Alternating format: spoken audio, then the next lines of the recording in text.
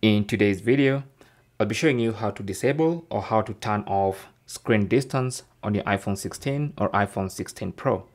So this is basically a feature that alerts you that you're holding your phone too close to your face, and it's basically alerting you to hold your phone at a further distance. Okay, so if you want to disable those alerts, then you need to turn off screen distance.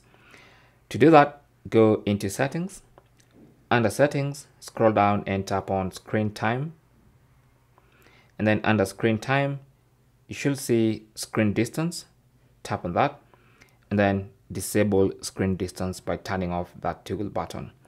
And that basically means it's not going to alert you that you're holding your phone too close to your eyes or to your face. Thanks for watching.